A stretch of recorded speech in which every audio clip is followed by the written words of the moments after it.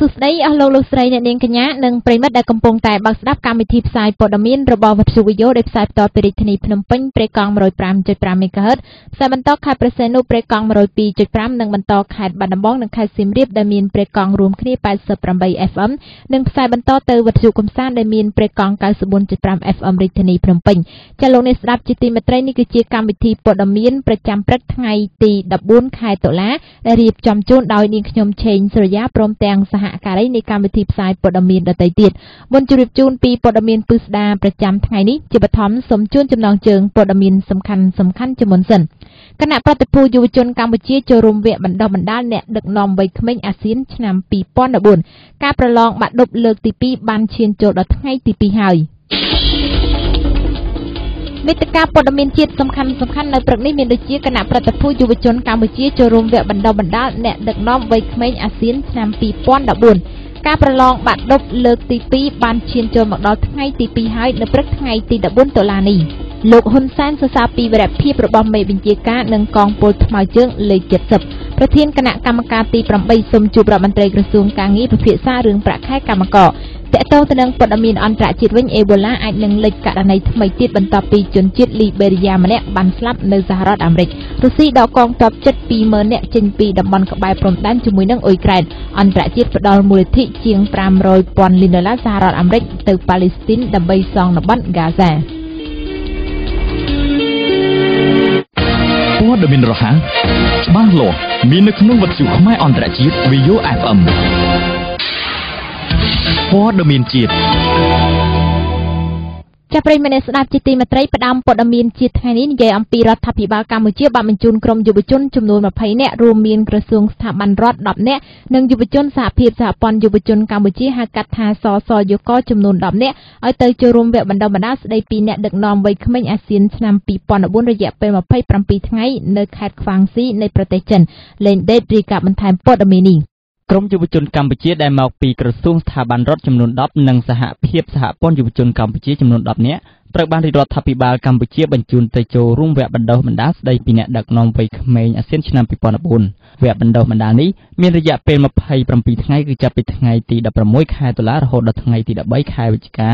នៅខេត្តខ្វាងស៊ីប្រទេសចិនក្នុងគោលបំណងដើម្បីពង្រឹងនិងជំរុញកិច្ចសហប្រតិបត្តិការព្រមទាំងសកម្មភាពផ្លាស់ប្ដូរទៅវិញទៅមករវាងយុវជនចិននិងយុវជននៃបណ្ដាប្រទេសសមាជិកអាស៊ានក្នុងទិសដៅផ្ដល់នូវការយល់ដឹងកាន់តែច្បាស់អំពីប្រទេសចិនកំពុងក្លាយជាប្រទេសជិតខាងដ៏ល្អនិងជាដៃគូជិតស្និទ្ធរបស់អាស៊ានជាពិសេសពេលសមាហរណកម្មអាស៊ានឆ្នាំ2015ខាងមុននេះយុវជនទាំងអស់ត្រូវបានដឹកនាំដោយលោកស្រីមិថុនាភូថងជាសមាជិកក្រុមប្រឹក្សាខេត្តកោះកុងនិងជាប្រធានសសយកខេត្តកោះកុងបានចូលជួបសម្ដែងការគូសុំជាមួយលោកសាយឈុំប្រធានទី1នៃប្រសិទ្ធិនៅក្នុងអំឡុងពេលដែលមុនចេញដំណើរទៅចូលរួមវគ្គបណ្ដុះបណ្ដាលនៅថ្ងៃទី13តុលានេះនៅវិមានប្រសិទ្ធិរាជធានីភ្នំពេញថ្លែងបន្ទាប់ពីបញ្ចប់ជំនួបរបស់យុវជនកម្ពុជាអ្នកនាំពាក្យប្រសិទ្ធិលោកមុំប៊ុននាងបានដកស្រង់សម្ដីរបស់លោកសាយឈុំផ្ដាំផ្ញើទៅកាន់យុវជនកម្ពុជាថាត្រូវចូលរួមដោយស្វែងយល់ពីវគ្គបណ្ដុះបណ្ដាលឲ្យបានល្អនិងស្វែងយល់អំពីបញ្ហានយោបាយសេដ្ឋកិច្ចវប្បធម៌ចិននិងបញ្ហានយោបាយរបស់ប្រទេសអាស៊ានទាំង5ផ្សេងទៀតដែលនឹងទៅចូលរួមជាមួយគ្នាអ្នកនាំពាក្យដែលរូបនេះបានដឹងទៀតថាលោកសាយឈុំសង្ឃឹមយ៉ាងមុតមមទៅលើយុវជនកម្ពុជាដែលបានចូលរួមនោះដើម្បីដឹកនាំបន្តទៀតនិងជួយដល់ប្រទេសជាតិយើងសូមបញ្ជាក់ថាយុវជនប្រទេសអាស៊ានទាំង5ដែលចូលរួមវគ្គបណ្ដុះបណ្ដាលនៅប្រទេសចិននោះមានដូចជាយុវជនប្រទេសថៃឥណ្ឌូនេស៊ីម៉ាឡេស៊ីសិង្ហបុរីនិងកម្ពុជាគូបញ្ជាក់ដែរថាវគ្គបណ្ដុះបណ្ដាលនេះគឺជាលើកទី37ហើយដែលយុវជនកម្ពុជានិងយុវជននៃប្រទេសអាស៊ានទាំង5ផ្សេងទៀតចាប់ប្រិយមិត្តស្ដាប់ជាទីមេត្រីដោយយើងបានដឹងហើយថានៅថ្ងៃទី14ខែតុលានេះគឺជាថ្ងៃទី2នៃការប្រឡងបាក់ឌុបលើកទី2ចាស់ឃើញថាតកតងទៅនឹងការប្រឡងបាក់ឌុបលើកទី2ឈានចូលដល់ថ្ងៃទី2នេះសិស្សានុសិស្សដែលត្រៀមប្រឡងក៏បានធ្វើដំណើរទៅតាមមណ្ឌលរៀងៗខ្លួននៅព្រឹកថ្ងៃទី14ខែតុលានេះជាថ្ងៃចុងក្រោយនៃការប្រឡងសញ្ញាបត្រមធ្យមសិក្សាទុតិយភូមិឬក៏ការប្រឡងបាក់ឌុបគួររំលឹកផងដែរថាការប្រឡងបាក់ឌុបលើកទី2កាលពីថ្ងៃទី1គឺពោលគឺនៅថ្ងៃទី13តុលានោះត្រូវបាន បានបញ្ចប់ដោយរលូនមិនមានបាតុភិបប្រក្រតីណាមួយកើតឡើងគួរកត់សម្គាល់នោះទេសម្រាប់ថ្ងៃទី1នៃការប្រឡងបាក់ឌុបលើកទី2គឺមានមុខវិជ្ជាវិញ្ញាសាចំនួន4ដែលត្រូវបានរៀបចំប្រឡងរួចរាល់ដែលក្នុងនោះរួមមានថ្នាក់វិទ្យាសាស្ត្រគឺមាន2មុខវិជ្ជាគឺគីមីវិទ្យានិងជីវវិទ្យាដោយឡែកថ្នាក់វិទ្យាសាស្ត្រសង្គមគឺភូមិវិទ្យានិងប្រវត្តិវិទ្យានៅសល់តែ4មុខវិជ្ជាទៀតប៉ុណ្ណោះដែលនឹងត្រូវប្រឡងបញ្ចប់នៅថ្ងៃនេះដែលមានន័យថាសម្រាប់ការប្រឡងបាក់ឌុបលើកទី2នេះក្រសួងក៏បានសម្រេចកាត់មុខវិជ្ជាចំនួន2ចេញដោយនៅសល់តែ8មុខវិជ្ជាប៉ុណ្ណោះសម្រាប់ការប្រឡងចាគួររំលឹកថាការប្រឡងសញ្ញាបត្រមធ្យមសិក្សាទុតិយភូមិឬក៏ការប្រឡងបាក់ឌុបលើកទី1កាលពីសម័យប្រឡងថ្ងៃទី4និងថ្ងៃទី5ខែសីហាកន្លងទៅគឺមានសិស្សចំនួន 89,937 នាក់ចូលរួមប្រឡងប៉ុន្តែមានចំនួនត្រឹមតែ 23,126 នាក់ប៉ុណ្ណោះដែលគិតស្មើនឹង25កណ្ដោសញ្ញា 72% ប៉ុណ្ណោះដែលបានប្រឡងជាប់ហើយសិស្សទទួលបាននិទ្ទេស A គឺមានតែចំនួន11នាក់ប៉ុណ្ណោះព័ត៌មានរហ័សច្បាស់លាស់មាននៅក្នុងវិទ្យុខ្មែរអន្តរជាតិ VAYO FM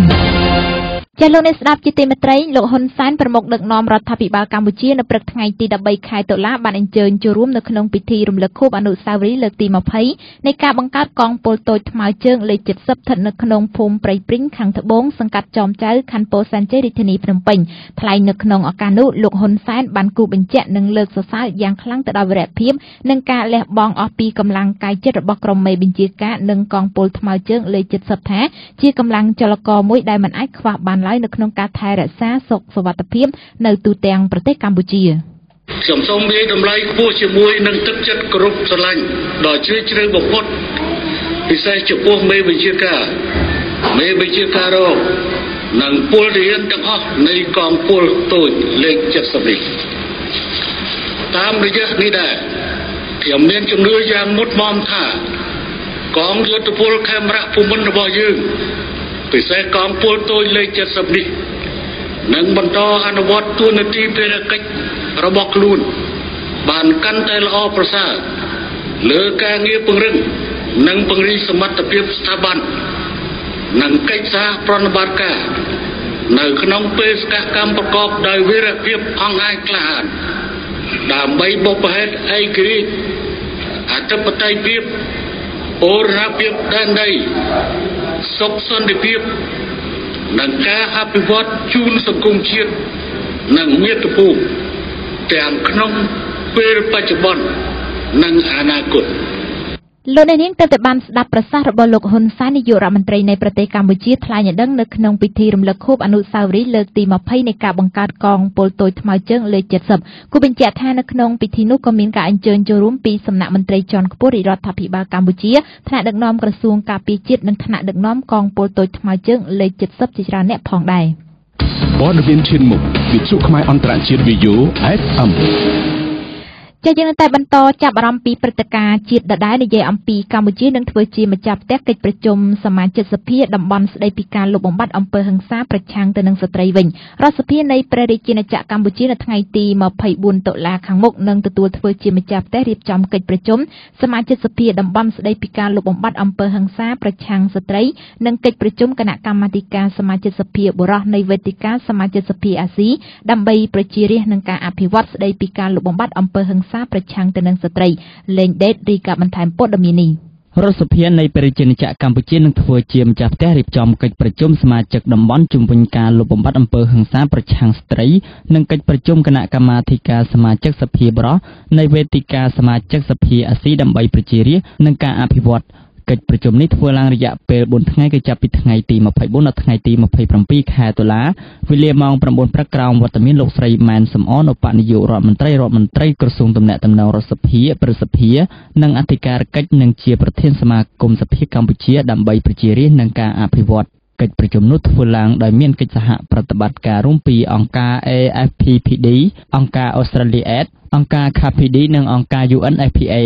កិច្ចប្រជុំនេះធ្វើឡើងដោយមានសមាជិកភាពចូលរួមសមាជិកសភាមកពី26ប្រទេសក្នុងតំបន់អាស៊ីអាគ្នេយ៍និងអាស៊ីប៉ាស៊ីហ្វិកនិងអ្នកជំនាញការប្រមាណជា75ប្រទេសផងដែរគ គោលបំណងសំខាន់នៃកិច្ចប្រជុំនេះគឺរួមមានទី1លើកកម្ពស់ការយល់ដឹងរបស់សមាជិកសភាចំពោះអំពើហិង្សាប្រឆាំងស្ត្រីជាពិសេសអំពើជួញដូរមនុស្សនិងអាពាហ៍ពិពាហ៍កុមារដែលមានទំនាក់ទំនងជាមួយបញ្ហាប្រជាជននិងការអភិវឌ្ឍទី2ជួយរៀបចំសកម្មភាពផ្អែកលើការចែករំលែកចំណេះដឹងនិងភស្តុតាងជាក់ស្ដែងលើគោលនយោបាយនិងការគាំទ្រមតិចំពោះអំពើហិង្សាប្រឆាំងស្ត្រីក្នុងចំណោមសមាជិកសភាពីបណ្ដាប្រទេសនានាក្នុងតំបន់ទី3ពិនិត្យលទ្ធផលនៃការអនុវត្តផែនការសកម្មភាពអត្ថប្រយោជន៍នៃកិច្ចប្រឹងប្រែងនិងលើកផែនការសកម្មភាពបន្ទាន់សម្រាប់គណៈកម្មាធិការសមាជិកសភាបរោះលើការលុបបំបាត់អំពើហិង្សាប្រឆាំងស្ត្រីទី4បង្កើនចំណេះដឹងការតាំងចិត្តនិងការយល់ដឹងពីទស្សនៈនិងបទពិសោធន៍ពីបណ្ដាប្រទេសនានាចំពោះការលុបបំបាត់អំពើហិង្សាប្រឆាំងស្ត្រីក្នុងចំណោមសមាជិកសភានិងទី5បង្កើនវិធានការដោយសមាជិកសភាក្នុងការបង្កអំពើហិង្សាប្រឆាំងនឹងកុមារីលោកស្រីកែសវណ្ណរតប្រធានគណៈកម្មការទី8នៃរដ្ឋសភាគឺគណៈកម្មការសុខាភិបាលសង្គមគិច្ចអតីតយុទ្ធជនយុវនីតិសម្បទាការងារបណ្ដុះបណ្ដាលវិជ្ជាជីវៈនិងកិច្ចការនារីតាមរយៈប្រធានរដ្ឋសភាបានសរសេរលិខិតស្នើសុំទៅកាន់លោកនាយករដ្ឋមន្ត្រីហ៊ុនសែនដើម្បីសុំជួបជាមួយនឹងរដ្ឋមន្ត្រីក្រសួងការងារលោកអ៊ិតសំហេងនៅថ្ងៃទី14ខែតុលាពាក់ព័ន្ធទៅនឹងការទាមទារសុំដំឡើងប្រាក់ខែជូនកម្មករនិយោជិតនៅថ្ងៃ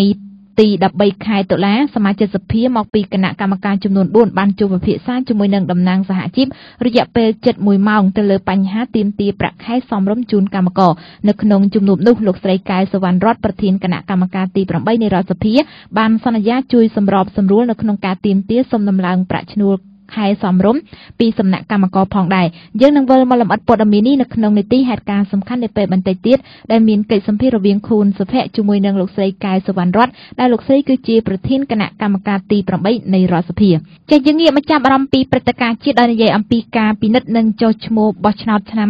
2014រយៈពេល13ថ្ងៃដែលប្រព្រឹត្តទៅគឺគ្មានពាក្យបណ្ដឹងនោះទេចាគិតមកដល់ថ្ងៃទី13តុលាគឺមានរយៈពេល13ថ្ងៃហើយសម្រាប់ដំណើរការពិនិត្យបញ្ជីឈ្មោះនិងចុះឈ្មោះបោះឆ្នោតឆ្នាំ2014នេះសម្រាប់ការដំណើរការពិនិត្យនិងចុះឈ្មោះបោះឆ្នោតរយៈពេល13ថ្ងៃនេះគឺដំណើរការទៅដោយរលូននិងគ្មានពាក្យបណ្ដឹងនេះបើតាមការបញ្ជាក់ដឹងពីលោកទេពនិថាអគ្គលេខាធិការនៃគណៈកម្មាធិការជាតិរៀបចំការបោះឆ្នោតហៅកាត់ថាកោចបរាយការណ៍ព័ត៌មានពិស្ដារដោយខុនសុភ័ក្រការពិនិត្យបញ្ជីឈ្មោះនិងចុះឈ្មោះបោះឆ្នោតសម្រាប់ឆ្នាំ2014នេះបានប្រព្រឹត្តទៅរយៈពេល13ថ្ងៃហើយបើគិតមកដល់ថ្ងៃច័ន្ទនេះអគ្គលេខាធិការនៃគណៈកម្មាធិការជាតិរៀបចំការបោះឆ្នោតកោចបលោកទីនិថាបានឲ្យដឹងថារយៈពេល13ថ្ងៃនៃការពិនិត្យបញ្ជីឈ្មោះនិងចុះឈ្មោះបោះឆ្នោតនេះគឺដំណើរការទៅដោយរលូននិងគ្មានពាក្យបណ្ដឹងគឺមានតែអ្នកចុះឈ្មោះបោះឆ្នោតថ្មីគ្មានឯកសារគ្រប់គ្រាន់ហើយមន្ត្រីរៀបចំបានណែនាំឲ្យទៅរកឯកសារបំពេញបន្ថែមរួចទើបចុះឈ្មោះជូនដូចជាទូទៅពុំមានពាក្យបណ្ដឹងអីទេបាទមានអ្នកទៅចុះឈ្មោះខ្លះដែលគាត់មានឯកសារគ្រប់គ្រាន់យើងបានណែនាំគាត់ឲ្យទៅរកឯកសារពេញបន្ថែមមកហើយចុះនៅពេលគាត់បានត្រឡប់មកវិញយើងបានចុះឈ្មោះឲ្យគាត់អញ្ចឹងទេរហូតដល់ពេលនេះពុំទាន់មានបណ្ដឹងអីទេបាទសូមជម្រាបជូនផងដែរថានៅថ្ងៃស្អែកនេះកោចបនឹងប្រមូលលទ្ធផលនៃការពិនិត្យបញ្ជីឈ្មោះនិងចុះឈ្មោះឆ្នោតសម្រាប់សប្តាហ៍ទី2លោកទីមនិថាអគ្គលេខាធិការកោចបបានឲ្យដឹងបន្តថាការពិនិត្យបញ្ជីឈ្មោះនិងចុះឈ្មោះឆ្នោតសម្រាប់ឆ្នាំ2014នេះមិនមានការជួបលំបាកចំពោះបញ្ហាទឹកជំនន់ឬចំនួនទឹកភ្លៀងនោះទេបើប្រៀបធៀបទៅនឹងឆ្នាំ2013មូលហេតុដោយសារតែការចាប់ផ្ដើមដំណើរការពិនិត្យទឹកជំនន់នៅបណ្ដុំទន្លេមិនទាន់ឡើងដល់មានការរំខានហើយការរៀបចំកម្មវិធីចល័តនៅតាមភូមិឃុំនោះគឺមានការពិនិត្យមើលពីស្ថានភាពជាក់ស្ដែងមុនការជួយដំណើរទៅដល់ប្រជាពលរដ្ឋសូមបញ្ជាក់ថាការពិនិត្យបញ្ជីឈ្មោះនិងចុះឈ្មោះបោះឆ្នោតដែលចាប់ផ្ដើមពីថ្ងៃទី1ខែតុលានិងបញ្ចប់នៅថ្ងៃទី20ខែតុលាវេលាម៉ោង 5:30 នាទីហើយកោចបតរយៈពេល3ថ្ងៃដើម្បីឲ្យប្រជាពលរដ្ឋប្តឹងតវ៉ាក្នុងករណីបដិសេធមិនឲ្យចុះឈ្មោះចំណែកការបិទបញ្ជីឈ្មោះបោះឆ្នោតដំបូងនៅឃុំសង្កាត់ដែលគ្មានការប្តឹងកោចបនឹងធ្វើនៅថ្ងៃទី25ខែតុលាព្រោះថាជាធម្មតាការបិទនឹងត្រូវធ្វើនៅថ្ងៃទី23ខែតុលាប៉ុន្តែដោយសារតែក្នុងអំឡុងរយៈពេល3ថ្ងៃនោះគឺមានមួយថ្ងៃចំថ្ងៃបុណ្យនិងមានការជប់សម្រាកព័ត៌មានរហ័សច្បាស់លាស់មាននៅក្នុងវិទ្យុខ្មែរអន្តរជាតិ VAYO FM ចា៎នេះខ្ញុំសូមបញ្ចប់ព័ត៌មានជាថ្ងៃនេះនិយាយអំពីជនសង្ស័យ3នាក់ដែលសមត្ថកិច្ចបានអះអាងថាជាយោធានគរបាលនិងកងរាជអាវុធហត្ថបានសារភាពថាខ្លួនគឺជាជនដៃដល់និងពាក់ព័ន្ធទៅក្នុងករណីសម្លាប់អ្នកកាសែតលោកតាំងត្រីពិតប្រាកដមែននេះបើតាមការបញ្ជាក់ដឹងពីលោកញោមសាយុនដែលជានាយករងផ្នែកសេនាធិការនៅអធិការដ្ឋានស្រុកស្នួលខេត្តក្រចេះលោកសាយុនបានបន្តថាតាមរយៈការសួរចម្លើយជនសង្ស័យទាំង3នាក់នោះពួកគេបានសារភាពថាពួកគេទាំង3នាក់ម្នាក់ដែលមានឈ្មោះថា ឡាណារុងអាយុ32ឆ្នាំជាអតីតយោធានៅខេត្តមណ្ឌលគិរីទី2ឈ្មោះថាខឹមភក្តីអាយុ27ឆ្នាំជាមន្ត្រីអាវុធហត្ថផ្នែកអន្តរាគមន៍រាជធានីភ្នំពេញដែលជាម្ចាស់កំភ្លើងនិងម្នាក់ទៀតឈ្មោះថាពិនហៀងអាយុ31ឆ្នាំជាមន្ត្រីនគរបាលប៉ុស្តិ៍ស្រែឈូកស្រុកកែវសីមាខេត្តមណ្ឌលគិរីប៉ុន្តែមន្ត្រីនគរបាលរូបនោះគឺជាអ្នកចូលមកបំភ្លឺនៅចំពោះមុខសមត្ថកិច្ចដើម្បីតាមចាប់ជនដៃដល់គូបញ្ជាក់ថាជនរងគ្រោះតាំងត្រីគឺជាអ្នកកាសែតអាយុ49ឆ្នាំរួមជាមួយនឹងអ្នកកាសែតមួយចំនួនទៀតសរុបប្រមាណជា8នាក់កាលពីយប់ថ្ងៃទី11ខែតុលាបានធ្វើដំណើរចូលទៅក្នុងព្រៃចាន់នៅស្រុកអង្គស្រួលខេត្តក្រចេះក្នុងគោលបំណងយកព័ត៌មានពីបទល្មើសឈើខុសច្បាប់ពេលដែលត្រឡប់មកពីយកព័ត៌មានជនរងគ្រោះបាននៅតែម្នាក់ឯងដោយសារតែរថយន្តជាប់ផុងកប់ក៏ត្រូវបានជនល្មើសខាងលើបាញ់សម្លាប់តែម្ដង Internet Easycom Radio បើលោកអ្នកចូលចិត្តស្ដាប់វិទ្យុដែរឬទេប្រសិនបើលោកអ្នកចូលចិត្តលោកអ្នកអាចស្ដាប់ការផ្សាយផ្ទាល់របស់វិទ្យុតាមរយៈប្រព័ន្ធ Internet Easycom ដែលឥតគិតថ្លៃលោកអ្នកអាចស្ដាប់វិទ្យុដែលលោកអ្នកចូលចិត្តដោយចូលទៅកាន់គេហទំព័រ www.easycom.com.kh/live-radio សូមជ្រើសរើស logo វិទ្យុណាមួយដែលលោកអ្នកចូលចិត្តហើយចូលរួមស្ដាប់ដោយរីករាយវិទ្យុរបស់លោកអ្នកគ្រប់ទីកន្លែងគ្រប់ពេលវេលា Easycom សេវាអ៊ីនធឺណិតលំដាប់ខ្ពស់នៅកម្ពុជាព័ត៌មានអន្តរជាតិជាលោកអ្នកស្ដាប់ជាទីមេត្រីលោកនាងទើបតែបានស្ដាប់ព័ត៌មានជាតិសំខាន់នៅក្នុងកម្មវិធីព័ត៌មានជាបន្តនេះខ្ញុំនឹងជម្រាបជូនពីព្រឹត្តិការណ៍អន្តរជាតិវិញម្ដងព្រឹត្តិការណ៍អន្តរជាតិជាដំបូងនៅថ្ងៃនេះគឺយើងនិយាយអំពីជំងឺអេបូឡាជំងឺដ៏កាចសាហាវអេបូឡាបានចម្លងទៅដល់អ្នកថែទាំសុខភាពអាមេរិកជាលើកដំបូងបន្ទាប់ពីជនជាតិលីបេរីយ៉ាម្នាក់បានស្លាប់បាត់បង់ជីវិតដោយសារតែជំងឺនេះនៅក្នុងមន្ទីរពេទ្យនៃរដ្ឋតិចសាសអាមេរិកកំពុងតែវាយតម្លៃនៃការប៉ះពាល់ទៅដល់បុគ្គលិកពេទ្យដទៃទៀតដែលនៅជិតដិតជាមួយនឹងអ្នកជំងឺអេបូឡាដែលបានស្លាប់កាលពីថ្ងៃពុធសប្តាហ៍មុនទាំងអស់នេះបានបង្កើនការព្រួយបារម្ភជាករណីថ្មីនៃអេបូឡាអាចនឹងកើតមាននៅសហរដ្ឋអាមេរិកលៀងធីតារីកាបន្ថែមព័ត៌មាននេះបើតាមការប៉ាន់ស្មានពីមនុស្សមួយចំនួនបានដឹងថាជំងឺអេបូឡាដែលហូរចេញក្រៅទ្វីបអាហ្វ្រិកចូលទឹកដីអាមេរិកនិងអឺរ៉ុបប្រទេសដែលងាយប្រឈមមុខទៅនឹងការរីករាលដាលគឺអេស្ប៉ាញផ្ទុយទៅវិញអាមេរិកក៏មានករណីថ្មីប្រណាំងជាមួយអេស្ប៉ាញដែរដោយបានឆ្លងទៅកាន់បុគ្គលិកសុខាភិបាលអាមេរិកដែលធ្លាប់បានមើលថែពលរដ្ឋលីបេរីយ៉ាលោក Thomas Eric Duncan ដែលបានស្លាប់កាលពីថ្ងៃពុធសប្តាហ៍មុននៅក្នុងមន្ទីរពេទ្យទីក្រុង Dallas នៃរដ្ឋ Texas សហរដ្ឋអាមេរិកការឆ្លងអេបូឡាទៅកាន់ពលរដ្ឋអាមេរិកបានក្លាយជាករណីថ្មីចុងក្រោយបំផុតដែលបានបញ្ជាក់ពីការភ័យខ្លាចរបស់អង្គការសហប្រជាជាតិអំពីកង្វល់កំពុងកើនឡើងថាអេបូឡារាលដាលនៅក្នុងសហរដ្ឋអាមេរិកខណៈដែលមិនទាន់មានវ៉ាក់សាំងអាចបង្ការនឹងជំងឺឲ្យបានទូលំទូលាយបើតាមលោក Tom Frieden ជានាយកមជ្ឈមណ្ឌលត្រួតពិនិត្យនិងបង្ការជំងឺរបស់អាមេរិកបានដឹងថាអាមេរិកបាននឹងកំពុងវិតម្លៃនៃការប៉ះពាល់ដល់បុគ្គលិកពេទ្យដទៃទៀតដែលនៅជិតដិតជាមួយអ្នកជំងឺអេបូឡាជនជាតិលីបេរីយ៉ាដែលបានស្លាប់កាលពីថ្ងៃពុធសប្តាហ៍មុននៅអាមេរិកដោយឡែកស្ថានភាពសុខភាពរបស់គិលានុបដ្ឋាយិកាអេស្ប៉ាញលោកស្រី Teresa Romano កំពុងតែធ្លាក់ខ្លួនឈឺធ្ងន់មិនមានសង្ឃឹមណាអាចជាសះស្បើយឡើយខណៈដែលមនុស្សជាង10នាក់ផ្សេងទៀតដែលជាបុគ្គលិកពេទ្យបូករួមទាំងស្វាមីរបស់លោកស្រីផងកំពុងស្ថិតក្រោមការតាមដានពីក្រុមគ្រូពេទ្យថាមានផ្ទុះជំងឺអេបូឡានិយាយអំពីទស្សនវិជ្ជានៃទ្វីបអាហ្វ្រិកខាងលិចគឺប្រទេសលីបេរីយ៉ាបុគ្គលិកសុខាភិបាលដែលមើលថែអ្នកជំងឺរាប់រយនាក់បានត្រៀមនាំគ្នាធ្វើកតកម្មដើម្បីទាមទារប្រាក់ឈ្នួលបន្ថែមពីរដ្ឋាភិបាលលីបេរីយ៉ាបើតាមលោក Joseph Tamba ជាប្រធានសហជីពបុគ្គលិកសុខាភិបាលបាននិយាយថាពួកគេនឹងចាប់ផ្ដើមធ្វើកតកម្មទូទាំងមន្ទីរពេទ្យនិងមណ្ឌលសុខភាពរួមទាំងអង្គភាពដែលទទួលការព្យាបាលជំងឺអេបូឡាការទាមទារប្រាក់ឈ្នួលបន្ថែមនេះព្រោះតែពួកគេយល់ថាបុគ្គលិកពេទ្យជាជនដែលប្រឈមមុខទៅនឹងការឆ្លងជំងឺកំណាចអេបូឡាដែលភាគច្រើនអ្នកដែលឆ្លងគឺស្លាប់គូបញ្ជាក់ថាបើតាមអង្គការសុខភាពពិភពលោកបានបង្ហាញទិន្នន័យត្រឹមថ្ងៃទី8ខែតុលាបានដឹងថាអេបូឡាបានផ្ដាច់យកជីវិតមនុស្ស4033នាក់ករណីដែលឆ្លងមានចំនួន8399នាក់ជាយើងបន្តព័ត៌មានអន្តរជាតិងាកទៅមើលពីស្ថានភាពរវាងរុស្ស៊ីនិងអ៊ុយក្រែនវិញម្ដងប្រធានាធិបតីរុស្ស៊ីលោក Vladimir Putin បានបញ្ជាឲ្យដកកងទ័ពប្រមាណជា72000នាក់ចេញពីតំបន់ព្រំដែនក្បែរប្រទេសអ៊ុយក្រែនត្រឡប់ទៅមូលដ្ឋានវិញនេះបើតាមសេចក្តីរាយការណ៍ពីប្រព័ន្ធផ្សព្វផ្សាយរដ្ឋគូបញ្ជាក់ថាកងទ័ពដែលបានបញ្ជូនទៅតំបន់ព្រំដែននោះទៅរុស្ស៊ីអះអាងថាដើម្បីធ្វើសមយុទ្ធយោធាពេញភេងរាយការណ៍ពីស្ដារព័ត៌មាននេះ កងទ័ព 17600 នាក់ត្រូវបានលោកប្រធានាធិបតីរុស្ស៊ី Vladimir Putin បញ្ជាឲ្យដកចេញពីតំបន់ព្រំដែនក្បែរអ៊ុក្រែនត្រឡប់ទៅមូលដ្ឋានរបស់ពួកគេវិញហើយសកម្មភាពនេះបានធ្វើឡើងបន្ទាប់ពីរុស្ស៊ីបានប្រកាសដកទ័ពចេញពីតំបន់នោះរួចហើយប៉ុន្តែនៅមិនទាន់ដកចេញទាំងស្រុង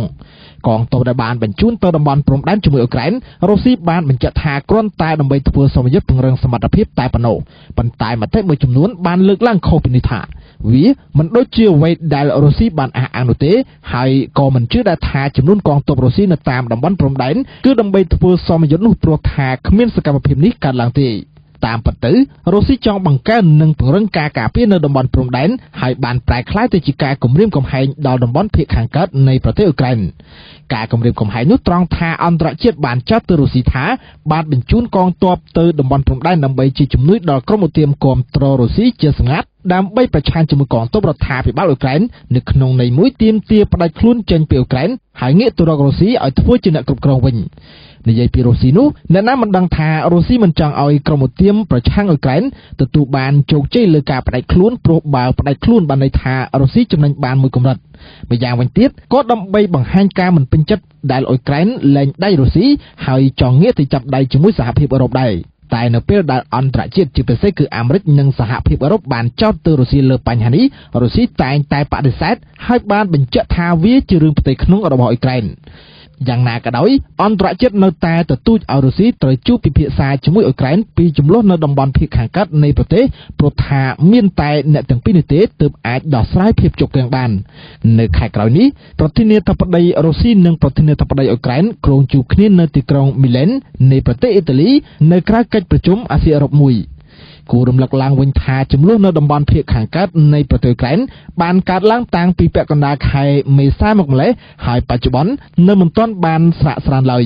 ហិង្សាដែលកើតឡើងដោយសារចំនួននេះបានសម្លាប់ជីវិតមនុស្សជាង 3000 នាក់រងរបួសជិត 9000 នាក់ព្រមទាំងមានអ្នកចាក់ចោលលំនៅឋានជិត 400,000 នាក់ផងដែរចា៎នេះខ្ញុំសូមបញ្ចប់ព្រឹត្តិការណ៍អន្តរជាតិនិងព្រឹត្តិការណ៍និយាយពីអន្តរជាតិផ្ដល់មូលនិធិជាង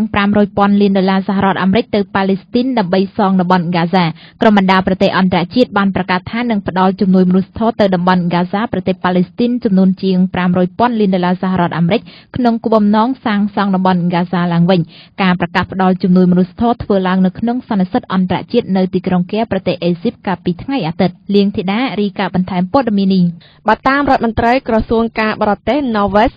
លោកបកប្រែនបានថ្លែងនៅក្នុងសន្និសីទអន្តរជាតិនៅក្នុងទីក្រុងកែថាអន្តរជាតិនឹងផ្ដល់ជំនួយមនុស្សធម៌ទៅតំបន់កាហ្សាប៉ាឡេស្ទីនចំនួនប្រមាណជាង $500,000 លានអាមេរិកដើម្បីកសាងតំបន់កាហ្សាឡើងវិញលោកបានបន្តទៀតថាថវិកាទាំងនេះបានមកពីការឧបត្ថម្ភពីអន្តរជាតិរួមមានអង្គការសហប្រជាជាតិផ្ដល់ចំនួនជាង $2,000 លានអាមេរិកប្រទេសសិង្ហបុរីផ្ដល់ទឹកប្រាក់ចំនួន $127,000 អាមេរិកប្រទេសកុយវ៉ែតនិងអារ៉ាប់គឺមានចំនួន $200 អាមេរិកទីក្រុងវ៉ាស៊ីនតោនផ្ដល់ថវិកាចំនួន $212 អាមេរិកសហភាពអឺរ៉ុបផ្ដល់ចំនួន $569 លានអាមេរិករួមនឹងបណ្ដាអន្តរជាតិមួយចំនួនទៀតនៅក្នុងសន្និសីទអន្តរជាតិដដែលរដ្ឋមន្ត្រីជាន់ខ្ពស់អាមេរិកលោក John Kerry បានថ្លែងថានៅក្នុងសន្និសីទអន្តរជាតិនៅទីក្រុងកែនៅថ្ងៃអាទិត្យទី 12 ខែតុលានេះធ្វើឡើងក្នុងគោលបំណងផ្ដល់ហិរញ្ញប្បទានទៅប៉ាឡេស្ទីនដើម្បីកសាងតំបន់កាហ្សាឡើងវិញមិនត្រឹមតែប៉ុណ្ណោះទេការធ្វើសន្និសីទនេះនឹងជំរុញឲ្យប៉ាឡេស្ទីនមានទំនាក់ទំនងល្អជាមួយអ៊ីស្រាអែលដើម្បីធានាបទឈប់បាញ់អចិន្ត្រៃយ៍មានសក្តានុភាពនាពេលអនាគតលោកបាននិយាយទៀតថាតំបន់កាហ្សាគឺពិតជាត្រូវការជំនួយខ្លាំងណាស់តែផ្ទុយទៅវិញពួកគេមិនត្រូវការជំនួយនៅថ្ងៃស្អែកឬសប្តាហ៍ក្រោយឬមួយខែក្រោយនោះទេគឺពួកគេត្រូវការជំនួយនៅពេលនេះម៉ោងនេះជាការឆ្លើយតបអគ្គលេខាធិការអង្គការសហប្រជាជាតិលោកបានគីមុនបាននិយាយទាំងទឹកមុខព្រួយបារម្ភថាប្រជាជននៅតំបន់កាហ្សាកំពុងតែស្រែកអត់ឃ្លាននិងគ្មានទីជម្រកពិតប្រាកដឡើយលោកបន្តថាសូម្បីតែទឹកស្អាតទទួលទានក៏គ្មានទៀតផងដូច្នេះបើសិនជាការផ្ដល់ជំនួយមនុស្សធម៌ទៅកាហ្សារហ័សបំផុតគឺពិតជាប្រសើរខ្លាំងណាស់លោកបានគីមុនបញ្ជាក់ទៀតថាម៉ោងនេះពេលនេះប្រជាជននៅតំបន់កាហ្សាទាំងមូលកំពុងតែដង្ហោយហៅជំនួយមនុស្សធម៌ជាបន្ទាន់ សូមបញ្ជាក់ថាការពិតថ្ងៃសៅរ៍រដ្ឋមន្ត្រីជាន់ខ្ពស់អាមេរិកលោក John Kerry បានទូរស័ព្ទទៅប្រធានាធិបតីប៉ាឡេស្ទីនលោក Mahmoud Abbas ដើម្បីកោះហៅលោកចូលរួមកិច្ចប្រជុំសន្និសីទអន្តរជាតិនៅក្នុងទីក្រុងកែប្រទេសអេស៊ីបក្នុងគោលបំណងជំរុញឲ្យលោក Abbas មានទំនាក់ទំនងល្អជាមួយអ៊ីស្រាអែលជាពិសេសគឺចូលរួមដើម្បីពិភាក្សាពីបញ្ហាកសាងតំបន់កាហ្សាឡើងវិញសង្គ្រាមនៅតំបន់កាហ្សាបានធ្វើឲ្យពលរដ្ឋប៉ាឡេស្ទីនស្លាប់ចំនួនប្រមាណ 2,200 នាក់ក្នុងនោះភាគច្រើនជាជនស៊ីវិលហើយប្រជាជនចំនួន 7 លាននាក់បានភៀសខ្លួនចេញពីប្រទេសនិងមនុស្សចំនួន 10,000 នាក់កំពុងតែគ្មានផ្ទះសម្បែងផងដែរ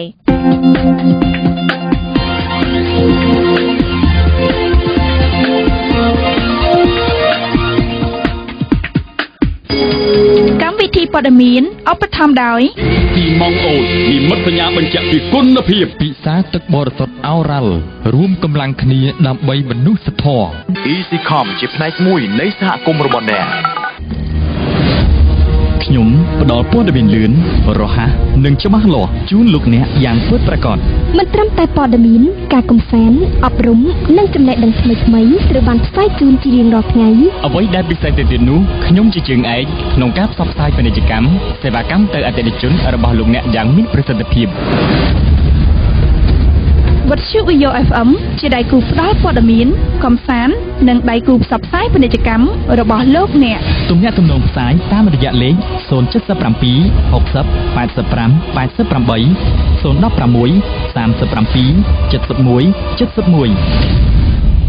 ចាប់ប្រិយមិត្តស្ដាប់ជាទីមេត្រីលោកអ្នកនាងកំពុងតែបើកស្ដាប់កម្មវិធីព័ត៌មានរបស់វិទ្យុ VAYO ដែលផ្សាយផ្ទាល់ពីរាជធានីភ្នំពេញកម្មវិធីផ្សាយជាបន្តទៀតគឺនាទីហេតុការណ៍សំខាន់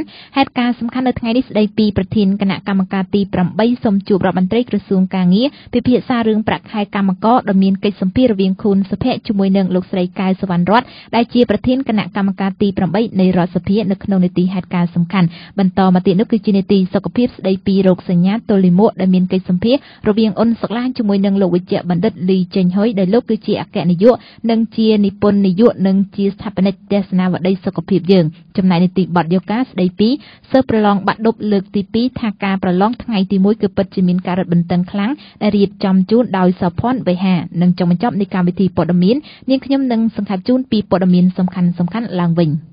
លោកអ្នកកំពុងស្ដាប់ការផ្សាយវិទ្យុខ្មែរអន្តរជាតិ VAYO FMហេតុការណ៍សំខាន់លោកស្រីកែវសុវណ្ណរតប្រធានគណៈកម្មការទី8នៃរដ្ឋសភាគឺជាគណៈកម្មការសុខាភិបាលសង្គមគិច្ចអតីតយុទ្ធជនយុវនីតិសម្បទាការងារបណ្ដុះបណ្ដាលវិជ្ជាជីវៈនិងកិច្ចការនារីតាមរយៈប្រធានរដ្ឋសភាបានសរសេរលិខិតស្នើសុំទៅកាន់លោកនាយករដ្ឋមន្ត្រីហ៊ុនសែនដើម្បីសូមជួបជាមួយនឹងរដ្ឋមន្ត្រីក្រសួងការងារលោកអ៊ិតសំហេងនៅថ្ងៃទី14ខែតុលាពាក់ព័ន្ធទៅនឹងការទាមទារសុំដំឡើងប្រាក់ខែជូនកម្មករនិយោជិតនៅថ្ងៃទី13ខែតុលាសមាជិកសភាមកពីគណៈកម្មការចំនួន4បានជួបវិភាសាជាមួយនឹងតំណាងសហជីពរយៈពេលជិត1ម៉ោងទៅលើបញ្ហាទាមទារប្រាក់ខែសមរម្យជូនកម្មករនៅក្នុងជំនួបនោះលោកស្រីកែវសុវណ្ណរតប្រធានគណៈកម្មការទី8នៃរដ្ឋសភាបានសន្យាជួយសម្របសម្រួលនៅក្នុងការទាមទារសុំដំឡើងប្រាក់ខែសមរម្យពីសំណាក់កម្មករចាស់ចង់នៅកាន់តែច្បាស់ពាក់ព័ន្ធទៅនឹងព្រឹត្តិការណ៍នេះថែមមួយកម្រិតទៀតជាបន្តសូមលោកនាងស្ដាប់កិច្ចសម្ភាសន៍រវាងខួនសុភ័ក្រជាមួយនឹងលោកស្រីកែវសុវណ្ណរតដែលលោកស្រីគឺជាប្រធានគណៈកម្មការទី8នៃរដ្ឋសភាដូចតទៅជំរាបសួរលោកជំទាវកែវសុវណ្ណរតបាទចាជំរាបសួរចាបាទលោកជំទាវឃើញថានៅព្រឹកមិញនេះគឺគណៈកម្មការរបស់លោកជំទាវក៏ដូចជាគណៈកម្មការផ្សេងទៀតនៃរដ្ឋសភាបានជួបជាមួយនឹងតំណាងសហជីពក្នុងនោះតើក្នុងកិច្ចពិភាក្សានោះតើមានផលយ៉ាងណាដែរបាទជំជួបព្រឹកមិញហ្នឹងគឺយើងទទួលញ៉ាំដោយសារកាលពីម្សិលមិញអាទិត្យហ្នឹងកម្មករសហជីពកម្មករមួយចំនួនហ្នឹងមាន6ហ្នឹងលោកបានហែញ៉ាំទៅដាក់នៅតាមស្ថានទូតហើយនឹងមកសភាអញ្ចឹងដោយសារថាម្សិលមិញជាថ្ងៃរដ្ឋបាលគឺជាថ្ងៃឈប់សម្រាកអញ្ចឹងគណៈកម្មការមិនអាចអញ្ជើញពួកគាត់មកជួបបានទេយើងគ្រាន់តែទទួលញ៉ាំពីគាត់ហើយព្រឹកមិញនេះគឺតំណាងគណៈកម្មការ4គឺមានគណៈកម្មការទី1គណៈកម្មការទី8គណៈកម្មការទី3និងគណៈកម្មការទី10ហើយយើងបានទទួលញ៉ាំជាមួយគ្នាម្សិលមិញហ្នឹងគឺយើងបានណាត់ថាយើងជួបព្រឹកមិញនេះដើម្បីយើងឲ្យកម្មករលោកផ្ដល់ព័ត៌មានទៅលំអិត តែយើងមិនទាន់ចូលនឹងអញ្ចឹងព្រឹកមិញនេះយើងមិនទាន់មានដំណោះស្រាយទេយើងគ្រាន់តែធ្វើតាមទូនីតិក្នុងនាមយើងជាគណៈកម្មការយើងទទួលក្នុងនាមជាគណៈកម្មការផងក្នុងនាមជាតំណាងរាស្ត្រផងគឺយើងទទួលញ៉ាត់ដែលកម្មករលោកយកមកដាក់ហើយយើងនឹងពិនិត្យទៅលើបញ្ហាហ្នឹងហើយយើងនឹងជួយអន្តរាគមន៍យើងមិនមែនជាអ្នកដោះស្រាយទេយើងអន្តរាគមន៍ទៅសំណើរបស់កម្មករដែលលោកចង់បានទៅស្ថាប័នឬក៏ក្រសួងពាក់ព័ន្ធជាមួយនឹងកម្មករអញ្ចឹងហើយបានជាយើងឲ្យកម្មករជួបព្រឹកមិញនេះក្នុងគោលបំណងយើងសួរព័ត៌មានលម្អិតបន្ថែមទៀតឲ្យកម្មករលោកធ្វើការជួបដើម្បីសង្ខេបពាក់ព័ន្ធនឹងបញ្ហាខ្លះដែលលោកនៅហើយញ៉ាំនេះតែប៉ុណ្្នឹងទេបាទលោកជំទាវក្នុងនោះផងដែរតើខាងគណៈកម្មការរបស់លោកជំទាវនិងគណៈកម្មការ3ផ្សេងទៀតមានគម្រោងថានឹងជួបតំណាងតកែរោងចក្រឬក៏តំណាងក្រសួងការងារដែរទេបាទយើងបាន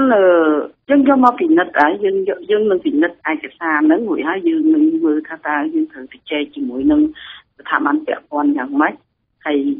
ឆ្លៀតឱកាសនៅថ្ងៃស្អែកដែរខ្ញុំបានសរសេរលិខិតតាមរយៈប្រធានសភាទៅសម្ដេចនាយករដ្ឋមន្ត្រីសូមជួបរដ្ឋមន្ត្រីក្រសួងការងារឬក៏តំណាងរបស់លោកដើម្បីជួបពិភាក្សាការងារពាក់ព័ន្ធនឹងរោងចក្រមួយចំនួនដែលមានបញ្ហាពីបណ្ដឹងមានកម្មករជាមួយនឹងថៅកែនោះនៅស្អែកហ្នឹងឆ្លៀតឱកាសហ្នឹងខ្ញុំក៏អញ្ជើញគណៈកម្មការមួយចំនួននៅក្នុងរដ្ឋសភាដើម្បីចូលរួមហើយខ្ញុំនឹងលើកពាក់ព័ន្ធនឹងសំណុំពរមួយចំនួនឆ្លៀតឱកាសដែលខ្ញុំអាចបានជួបជាមួយនឹងតំណាងក្រសួងហើយស្អែកហ្នឹងគឺតំណាងក្រសួងការងារតែខ្ញុំសរសេរទៅរដ្ឋមន្ត្រីឬតំណាងខ្ញុំមិនដឹងថាសម្ដេចនាយកឬក៏លោករដ្ឋមន្ត្រីលោកចាត់អ្នកណាមកទេតែខ្ញុំជឿថាក្នុងនោះក៏ថ្នាក់ដឹកនាំរបស់ក្រសួងធំដែលនឹងត្រូវអញ្ជើញមកហើយយើងនឹងឆ្លៀតឱកាសហ្នឹងយើងនឹងជម្រាបជូនពាក់ព័ន្ធទៅនឹងអ្វីដែលយើងបានជួបកម្មកររយៈពេលកន្លងមកតាំងពីយើងមានការចរចាថ្ងៃទី22 ខែ 7 2014ក្រោយពីយើងរៀបចំស្ថាប័នក្បាលម៉ាស៊ីនរដ្ឋាភិបាលឡើងវិញនោះយើងឃើញស្ថានភាពប្រហែលខែនេះដែរអ្វីដែលជាសំណុំពររបស់កម្មករយើងនឹងបញ្ជាក់ថែមជាមួយនឹងតំណាងក្រសួងបើសិនជាលោករដ្ឋមន្ត្រីនឹងជើញមកក៏យើងបញ្ជាក់ជាមួយនឹងតំណាងតាមខ្ញុំដឹងប្រហែលជារដ្ឋាភិបាលទៅជើញមកបាទលោកជំទាវឃើញថាខាងកម្មករក៏គាត់ត្អូញត្អែរអំពីបញ្ហាដែលខ្វះខាតនៅក្នុងជីវភាពរបស់គាត់សប្តាហ៍ថ្ងៃតែទៅនឹងប្រាក់ខែតែទួចប៉ុន្តែខាងនយោជកក៏បានត្អូញត្អែរផងដែរថាខ្លួនពិតជាពិបាកក្នុងការដំឡើងប្រាក់ខែជូនកម្មកររហូតដល់$177ប៉ុន្តែសម្រាប់លោកជំទាវក្នុងនាមជាតំណាងរាស្ត្រមួយរូបក៏នឹងជាសមាជិកសភាមួយរូបគិតថាប្រាក់ខែប៉ុន្មានដែលអាចនឹងឲ្យកម្មកររស់នៅបានសមរម្យហើយតែកែរោងចក្រអាចផ្ដល់ឲ្យបានបាទខ្ញុំគាំទ្រចំពោះខ្លួនខ្ញុំជាតំណាងរាស្ត្រក៏ដូចជាប្រជាពលរដ្ឋម្នាក់ដែរដែលរស់នៅក្នុងស្ថានភាពនៅស្រុកយើងខ្ញុំគិតថាអ្វីដែលជាសំណុំពររបស់កម្មករប្រហែលជាមិនធ្ងន់ពេកទេពីព្រោះយើងបានថ្លឹងថ្លែងព័ត៌មានជាមួយនឹងអ្នកវិជាទិញនៅក្រៅប្រទេសតាមហ្នឹងគឺថាគេគ្រប់គ្រងការដំឡើងហ្នឹងគ្រប់គ្រងការដំឡើងតែអ្វីដែលនៅលំបាកហ្នឹងគឺរវាងថៅកែនៅថៅកែដែលជាអ្នកផលិតហ្នឹងគាត់នៅមានការទីទើប៉ុន្តែយើងនឹងជំរាបជូនគាត់ថាបើសិនជាគាត់អាចដំឡើងបានសមរម្យមិនទាន់ពាក់ព័ន្ធមិនធ្វើឲ្យគាត់ខាតបង់ឬក៏បាត់បង់ការងារទេព្រោះអ្នកជាទិញគេគ្រប់គ្រងចឹងហើយបានទីយើងនឹងលើកយកបញ្ហាហ្នឹងឲ្យតកែហ្នឹងលោកពិនិត្យពិចារណាវិញជាមួយនឹងក្រសួងធ្វើម៉េចយើងត្រូវទទួលយកសំណុំពររបស់កម្មករដោយសារថាស្ថានភាពនៅពេលនេះយើងឃើញហើយថាទោះបីយើងឃើញថាការឡើងប្រាក់ខែហ្នឹងវាថាមួយឆ្នាំនេះថាឡើង2ដងហើយឡើងធំពី80មកដល់100ហាក់យើងថាមិនច្រើនទេដោយសារថាយើងឡើងគុណទៅនឹងចំនួនដែលយើងមានតូចប្រហែលថាបើយើងឡើង20-30% ក៏ដោយ40% ក៏ដោយប៉ុន្តែអាប្រាក់ដើមរបស់យើងវាមុនមកវាច្រើនអាហ្នឹងវាអត់អីដល់ពីមុនមកវាតិចទោះបីយើងឡើងគិតជាភាគរយច្រើនក៏ចំនួននេះវានៅតែបានតិចដែរហើយខ្ញុំនឹងជួបជាមួយនឹងស្ថាប័នពាក់ព័ន្ធជាពិសេសគឺក្រសួងការងារដើម្បីលោកជួយធ្វើម៉េចពិ ចែកជាមួយនឹងខេត្តកែសូមឲ្យពិនិត្យពិចារណាវិញឡើងឲ្យខាងកម្មករបាទខ្ញុំគិតថាមិនបាត់បង់ការងារទេពីព្រោះឡើងនេះវាឡើងស្របទៅនឹងទំនិញឡើងថ្លៃបាទតែបើសិនយើងឡើងតិចពេករួមបានមែនបាទលោកជំទាវជាចុងក្រោយតើលោកជំទាវមានការអំពាវនាវអ្វីខ្លះទៅកាន់កម្មករតំណាងសហជីពក៏ដូចជាខាងតកែរោងចក្រធ្វើយ៉ាងណាដើម្បីពិភាក្សាគ្នាសម្របសម្រួលគ្នាក្នុងការដំឡើងប្រាក់ខែមួយឲ្យបានសមរម្យហើយក៏កុំឲ្យមានបញ្ហានៅក្នុងការធ្វើបាតកម្មធំឬថាមានការពមៀនធ្វើបាតកម្មធំបើមិនមានដំណោះស្រាយនោះបាទយើងត្រូវជួបគ្នាក្នុងការងារឲ្យក៏ដោយកម្មករត្រូវជួបជាមួយនឹងថៃកែជាមួយនឹងក្រសួងពាក់ព័ន្ធហើយគ្មានអីធំជាងការជជែកគ្នាទេហើយយើងបើកទូលាយទៅយើងឲ្យយើងកុំជាអៀតយើងត្រូវបើកទូលាយឲ្យមានការចូលរួមពីគ្រប់សហជីពយើងជ្រើសរើសតំណាងទៅដើម្បីឲ្យមានការឯកភាពមួយហើយយើងត្រូវចំច្បាប់មួយជាមូលដ្ឋានដើម្បីធ្វើម៉េចឲ្យមានការគោរពទៅវិញទៅមកគឺច្បាប់សហជីពផងហើយនឹងប្រាក់បៀវត្សដែលយើងគ្រោងដំណើរនឹងយើងគួរតែបញ្ចូលទៅក្នុងច្បាប់យើងធ្វើម៉េចរក្សាប្រាក់ខែគោលនឹងនៅក្នុងកម្រិតណាមួយទៅឲ្យវានៅក្នុងច្បាប់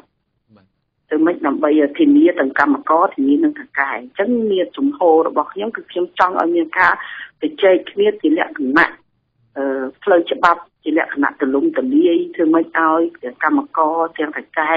បានផលប្រយោជន៍ទាំងអស់គ្នាអរគុណច្រើនលោកជំទាវ កែសវណ្ណរតដែលបានផ្ដល់បទសម្ភាសន៍ដល់វិទ្យុ FM នៅក្នុងនីតិហេតុការណ៍សំខាន់ថ្ងៃនេះខ្ញុំសូមបញ្ជាក់លោកនាងអ្នកស្ដាប់ថាលោកជំទាវ កែសវណ្ណរតគឺជាសមាជិកសភានិងជាប្រធានគណៈកម្មការទី8នៃរដ្ឋសភាសូមអរគុណនិងសូមគោរពលាលោកជំទាវ កែសវណ្ណរតបាទអរគុណសូមអរគុណសុភ័ក្រដែលបានរៀបចំកិច្ចសម្ភាសជាមួយនឹងចាលោកស្រីកែសវណ្ណរតដែលជាប្រធានគណៈកម្មការទី8នៃរដ្ឋសភាជំវិញចាប្រធានគណៈកម្មការទី8សូមជួបរដ្ឋមន្ត្រីក្រសួងការងារពិភាក្សារឿងប្រាក់ខែកម្មករព័ត៌មានឈានមុខវិទ្យុខ្មែរអន្តរជាតិ VAYO FM នីតិសុខភាពអាការៈទល់លាមកមិនមែនជាជំងឺនោះទេពោលគឺវាគ្រាន់តែជារោគសញ្ញាមួយប្រភេទប៉ុណ្ណោះកើតទៅលើមនុស្សគ្រប់វ័យពិសេសគឺមនុស្សចាស់អ្នកជំនាញបញ្ជាក់ថារោគសញ្ញាទល់លាមកនេះទៀតសោតគឺកើតឡើងលើមនុស្សដែលមិនបញ្ចេញកម្លាំងពលកម្មសោះក្នុងមួយថ្ងៃដូចជាការធ្វើលំហាត់ប្រាណការបរិភោគទឹកនៅមានកម្រិតទាបជាដើមដើម្បីជ្រាបកាន់តែច្បាស់ពាក់ព័ន្ធទៅនឹងប្រធានបទនិយាយអំពីការស្វែងយល់ពីរោគសញ្ញាទល់លាមកជាបន្តសូមលោកនាងស្ដាប់កិច្ចសម្ភាសន៍រវាងអ៊ុនសក្លាជាមួយនឹងលោកវិជ្ជបណ្ឌិតលីចេញហ៊ុយដែលលោកគឺជាអគ្គនាយកនិងជានិពន្ធនាយកនិងជាស្ថាបនិកទស្សនាវដ្តីសុខភាពយើងផងដែរសូមជម្រាបសួរលោកវិជ្ជបណ្ឌិតលីចេញហ៊ុយចា៎បាទជម្រាបសួរបាទចា៎លោកវិជ្ជបណ្ឌិតមុននឹងឈានដល់រោគសញ្ញាទូទៅនៃអាការៈទល់លាមកជាដំបូងនាងខ្ញុំចង់ឲ្យលោកវិជ្ជបណ្ឌិតបញ្យល់ថាតើអ្វីទៅជាអាការៈទល់លាមកចា៎បាទទល់លាមកបានន័យថាយើងអត់បានបត់ជើងបាទហើយជារួមការមិនបានបត់ជើងហ្នឹងមានរយៈពេល24ម៉ោងឡើងបាទមានន័យថាមួយថ្ងៃឬក៏2-3ថ្ងៃឡើងបាទនេះយើងអាចចាត់ទុកថាជាការទល់លាមកបានបាទតើកត្តាអ្វីខ្លះបណ្ដាលឲ្យមនុស្សមានអាការៈទល់លាមកលោកវិជ្ជបណ្ឌិតចា៎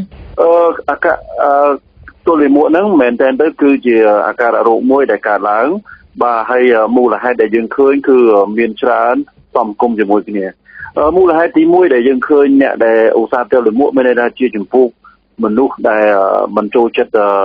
ធ្វើបញ្ចេញកម្លាំងពលកម្មបាទអ្នកដែលមិនធ្វើសកម្មភាពផ្លូវកាយមិនមានហាត់ប្រាណមិនមានដើរអីច្រើនបាទន័យថាគាត់ធ្វើការអង្គុយតែមួយកន្លែងជាដើមហើយផលទី2គឺអ្នកដែលទទួលទានអាហារហ្នឹងមិនបានត្រឹមត្រូវមានន័យថាអាហារដែលមានសារជាតិសរសៃហ្នឹងតិចពេកបាទអញ្ចឹងនាំឲ្យកង្វះសារជាតិសរសៃហ្នឹងដែលជាសារជាតិមួយជួយជំរុញឲ្យលាមកហ្នឹងរត់ចេញមកបានល្អបាទអញ្ចឹងទីបំផុតគឺនាំឲ្យគាត់ទល់លាមកដែរចំណុចទី3ដែលយើងតែងតែឃើញដែរគឺតាក់ទងជាមួយនឹងការដែលគាត់ទទួលទានទឹកបាទសារធាតុទឹកឬក៏សារធាតុរាវនៅក្នុងខ្លួនរបស់គាត់ហ្នឹងមានកម្រិតមួយទៀតពេកបាទចំណុចទី4គឺយើងឃើញថាអ្នកទល់លាមកគឺអាចបណ្ដាលមកពីគាត់មានជំងឺពោះវៀនណាមួយឬក៏អាចបណ្ដាលមកពីករណីដែលគាត់ប្រើប្រាស់ឱសថដើម្បីព្យាបាលជំងឺណាមួយផ្សេងទៀតផងដែរចំណុចមួយចុងក្រោយផ្សេងទៀតគឺទល់លាមកនឹងឯងវាអាចបណ្ដាលមកពីកត្តាផ្សេងទៀតនៅក្នុងជីវិតមានន័យថាអ្នកដែលមានរបៀបរស់នៅមិនត្រឹមត្រូវហើយជាពិសេសអ្នកដែលមានបញ្ហាផ្លូវចិត្តច្រើនអ្នកដែល stress បាទហើយអ្នកដែលមិនបានថែទាំខ្លួនត្រឹមត្រូវបាទពេលហ្នឹងឯងគឺគាត់អាច មានផលប៉ះពាល់មួយចំនួនគឺនាំឲ្យពោះវៀនរបស់គាត់មិនសូវជាដំណើរការល្អដូច្នេះមានន័យថាអាការៈទល់លាមកនេះវាងាយនឹងកាត់ឡើងណាស់មែនទេចា៎បាទវាងាយកាត់ឡើងមានន័យថាវាតាក់ទងជាមួយនឹងកត្តាដែលយើងរស់នៅជាប្រចាំថ្ងៃបាទមែនតើទៅគឺទល់លាមកវាអាចបណ្ដាលមកពីករណីជំងឺប៉ុន្តែជារួមគឺអាចបណ្ដាលមកពីទម្លាប់ជីវិតរបស់យើងអនាម័យជីវិតមិនត្រឹមត្រូវដូចខ្ញុំបានជំរាបចឹងថាមនុស្សដែលខ្ជិលបាទមនុស្សដែលទទួលទានមិនបានត្រឹមត្រូវបាទមិនទទួលទានទឹកមិនអីជាដើមបាទមនុស្សចំពោះនេះគឺជាមនុស្សដែលប្រឈមជាមួយនឹងការទល់លាមកបាទអាការៈទល់លាមកកើតលើមនុស្សចាស់ឬក៏កូនក្មេងដែលលោកវិជ្ជបណ្ឌិតចា៎តាមការស្រាវជ្រាវក៏ដូចជាតាមស្ថិតិដែលយើងទទួលបានអ្នកជំងឺដែលចូលគេងនៅមន្ទីរពេទ្យដោយសារឬក៏មកជួបពេទ្យដោយសារទល់លាមកជារួមយើងឃើញអ្នកជំងឺដែលកើតទល់លាមកគឺភាគច្រើនគាត់ជាមនុស្សដែលវ័យចាស់មានន័យថាម្ដុំអាយុ60ឆ្នាំឡើងទៅបាទបានយើងឃើញភាគច្រើនគឺគាត់មានបញ្ហាទល់លាមកប៉ុន្តែផ្ទុយទៅវិញគឺយើងក៏មានឃើញមនុស្សវ័យក្មេងដែរជាពិសេសចំពោះមនុស្សដែលខ្ញុំបានជំរាបអំបញ្ញមិញថាគាត់មិនមានការទទួលទានត្រឹមត្រូវឬក៏ចំពោះមនុស្សដែលមានលក្ខណៈពិសេសណាមួយដូចជាស្ត្រីមានផ្ទៃពោះអីចឹងជាដើមឬក៏ស្ត្រីដែលគាត់មានរដូវដើមមិនទៀងអីក៏ដើមមានន័យថានាំមកវិបត្តិក្នុងខ្លួនរបស់គាត់ជួនកាលក៏អាចមានជាចំណុចមួយដែលធ្វើឲ្យមានការទល់លាមកផងដែរបាទនិយាយអំពីគ្រោះថ្នាក់វិញលោកវិជ្ជបណ្ឌិតតើវាមានផលប៉ះពាល់ដល់អាយុជីវិតដែរឬទេបើសិនជាយើងមិនទទួលការព្យាបាលចា៎ទល់លាមកបើសិនជាយើងមិនបានព្យាបាលវាអាចមានផលប៉ះពាល់ភ្លាមបាទផលប៉ះពាល់នាំឲ្យគាត់ហើមពោះនាំឲ្យគាត់ឈឺពោះនាំឲ្យគាត់អាចក្តៅខ្លួននាំឲ្យគាត់អាចលេសឡាស់ជាដើមបាទជារួមគឺទល់លាមកមិនអាចប៉ះពាល់ដល់ជីវិតទេលើកលែងតែគាត់ទល់លាមកនឹងរយៈពេលយូរហើយមិនព្រមព្យាបាលហើយអ្វីដែលខ្លាំងមែនទែនគឺទល់លាមកនឹងដូចខ្ញុំបានជំរាបអញ្ចឹងវាមិនមែនជាជំងឺទេវាអាចជារោគសញ្ញាអញ្ចឹងយើងគិតថាតើទល់លាមកនឹងគឺវាបណ្ដាលមកពីស្អីបើសិនជាទល់លាមកដែលបណ្ដាលមកពីជំងឺមហារីកពោះវៀនធំឧទាហរណ៍បើករណីទល់លាមកដែលបណ្ដាលមកពីមហារីកពោះវៀនធំអានឹងករណីនឹងគឺអាចនាំឲ្យគាត់ស្លាប់បានអញ្ចឹងបើសិនជាទល់លាមកហ្នឹងវាមិនធ្វើឲ្យស្ទះពោះវៀនទាំងធំពោះវៀនតូចជាពិសេសពោះវៀនធំទេបាទអញ្ចឹងការទល់លាមកហ្នឹងគឺមិនមានប៉ះពាល់ដល់អាយុជីវិតទេបាទអ្វីទៅជាវិធីព្យាបាលរោគសញ្ញាទល់លាមកចា៎រោគសញ្ញាទល់លាមកគឺទី1យើងត្រូវតែរកវិធីធ្វើម៉េចទប់ស្កាត់នៅអ្វីដែលជាបញ្ហាដែលបង្កមូលហេតុទាំងអស់ហ្នឹងបាទថាតើមូលហេតុហ្នឹងវាបណ្ដាលមកពីអីបាទអញ្ចឹងយើងព្យាបាលទៅតាមករណីនេះឯងផ្ទាល់តែម្ដងមានន័យថាបើគាត់ទទួលទានទឹកអត់គ្រប់គ្រាន់គាត់ញ៉ាំអាហារអត់បានញ៉ាំអាហារទៅស្អីទេគឺពេលហ្នឹងគឺយើងណែនាំគាត់ឲ្យធ្វើម៉េចទទួលទានបន្លែឬក៏ផ្លែឈើដែលមានសារជាតិសរសៃឲ្យបានច្រើនបាទហើយទទួលទានទឹកបន្ថែមឲ្យបានច្រើនបើសិនជាគាត់ជាមនុស្សដែលអត់ធ្វើការងារបាទអត់សូវចូលចិត្តធ្វើការងារអញ្ចឹងពេលហ្នឹងគឺយើងជំរុញធ្វើម៉េចឲ្យគាត់ទៅជាមនុស្សដែលសកម្មក្នុងផ្លូវកាយបាទន័យថាគាត់ទៅហាត់ប្រាណគាត់ទៅរត់គាត់ទៅដើរអីចឹងជាដើមដើម្បីធ្វើម៉េចឲ្យសាច់ដុំពោះរបស់គាត់ខ្លាំងឲ្យពោះវៀនរបស់គាត់បានកម្រើកមិនមានការស្ទុកសពន់បាទអញ្ចឹងនាំឲ្យលាមករបស់គាត់អាចងាយស្រួលក្នុងការបាញ់ចេញបាទមានន័យថាពេលដែលយើងបត់ជើងគឺសាច់ដុំពោះ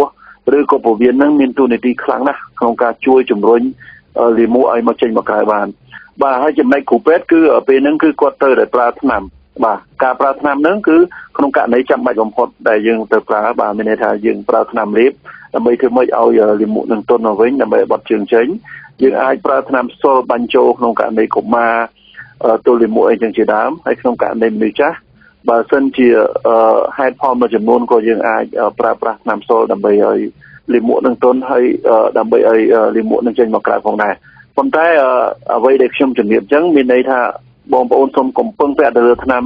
ជាច្រើនពេកមានន័យថាពឹងទៅលើចំណីអាហារឬក៏ការទទួលទានឬក៏ការអនុវត្តថែទាំសុខភាពជាប្រចាំបាទទើបជាការប្រសើរជាងបាទចាលោកវិជ្ជបណ្ឌិតចំពោះការលើកឡើងរបស់លោកវិជ្ជបណ្ឌិតអំបញ្ញមិញនេះនាងខ្ញុំចង់បញ្ជាក់ជាទូទៅថាមនុស្សមួយចំនួនពេលទល់លាមកគាត់បានជ្រើសរើសយកផ្លែឈើដូចជាផ្លែចេកឬក៏ផ្លែល្ហុងជាដើមមកបរិភោគដើម្បីឲ្យមានភាពទន់វិញនេះជាការត្រឹមត្រូវដែរឬទេចា៎ក៏ពិតវាអាចជារឿងត្រឹមត្រូវប៉ុន្តែអ្វីដែលសំខាន់វាទៅតាមកម្រិតនៃលាមករឹងឧទាហរណ៍ថាបើការទល់លាមកគាត់នឹងដែលយើងហៅថាក្បាលអាចឬក៏ដែលយើងហៅថាលាមកដែលនៅខាងដើមគេហ្នឹង វាមានកម្រិតរឹងច្រើនពេកគឺការទទួលទានបែបហ្នឹងគឺมันមានប្រយោជន៍ទេទល់លាមកមែនតើទៅគឺជាផលប៉ះពាល់នៃអ្វីដែលយើងបានធ្វើមិនល្អចំពោះរាងកាយរបស់យើងអញ្ចឹងការព្យាបាលគឺមែនតើទៅគឺបើសិនជាយើងប្រើគ្រាន់តែបកមកអនុវត្តវិធីផ្សេងមួយចំនួនទៀតគឺភ្លាមមិនអាចជួយបានវិញទេប៉ុន្តែវិធីព្យាបាលភ្លាមមែនតើទៅគឺយើងមើលទៅតាមករណីបើសិនជាករណីណាចាំបាច់គឺយើងត្រូវតែធ្វើទៅតាមករណីដែលចាំបាច់ដូចខ្ញុំបានជំរាបអញ្ចឹងបើសិនជាទល់លាមកនឹងបដាមកពីផ្ទះពោះវៀនធំអញ្ចឹងមានន័យថាតម្រូវរហូតដល់ធ្វើការវះកាត់បាទអញ្ចឹងការទល់លាមកនឹងមិនមែនចេះតែបងប្អូនលោកខំទទួលទានទុនពេលនឹងភ្លាមទេគឺត្រូវឲ្យគ្រូពេទ្យលោកមើលច្បាស់ថាតើការទល់លាមកនឹងយើងទល់លាមករ៉ាំរ៉ៃឬក៏អត់ហើយបើសិនជារ៉ាំរ៉ៃជាទូទៅគឺបដាមកពីអីបាទអញ្ចឹងមានតែវិជ្ជបណ្ឌិតដែលលោកអាចដឹងថាតើមូលហេតុនឹងយ៉ាងម៉េចបាទបន្ទាប់មកគ្រូពេទ្យសម្រេចចិត្តថាត្រូវប្រើថ្នាំឬក៏គ្រាន់តែឲ្យអ្នកជំងឺនឹងផ្ទាល់អនុវត្តនៅវិធីថែទាំដោយតែខ្ញុំប្រឆាំងជាមួយនឹងអ្វីដែលជាមូលហេតុបង្កឲ្យកើតអាការៈទល់លាមកនឹងជាដើមបាទចាសសូមអរគុណលោកវិជ្ជបណ្ឌិតលីចេញហួយដែលបានចំណាយពេលវេលាចូលរួមផ្ដល់បទសម្ភាសន៍ដល់វិទ្យុវីយ៉ូនៅក្នុងនីតិសុខភាពជុំវិញប្រធានបទស្ដីពីការស្វែងយល់រោគសញ្ញាជំងឺទល់លាមកនៅសប្តាហ៍នេះចាសសូមអរគុណលោកវិជ្ជបណ្ឌិតសូមជម្រាបលាចាបាទសូមអរគុណសូមជម្រាបលាបាទចាប់ប្រិយមិត្តអ្នកស្ដាប់ជាទីមេត្រីលោកអ្នកនាងទៅតែបានស្ដាប់កិច្ចសម្ភាសន៍រវាងអ៊ុនសុកឡានជាមួយនឹងលោកវិជ្ជបណ្ឌិតលីចេញហុយដែលលោកគឺជាអគ្គនាយកនិងជានិពន្ធនាយកនិងជាស្ថាបនិកទស្សនាវដ្តីសុខភាពយើងស្ដីអំពីរោគសញ្ញាទល់លាមកបើខ្ញុំដឹងខ្ញុំផ្សាយឲ្យអ្នកដឹងបើខ្ញុំយល់ខ្ញុំបញ្យល់ឲ្យអ្នកយល់ខ្ញុំគឺវិទ្យុខ្មែរអន្តរជាតិ VAYO FM បទយកការ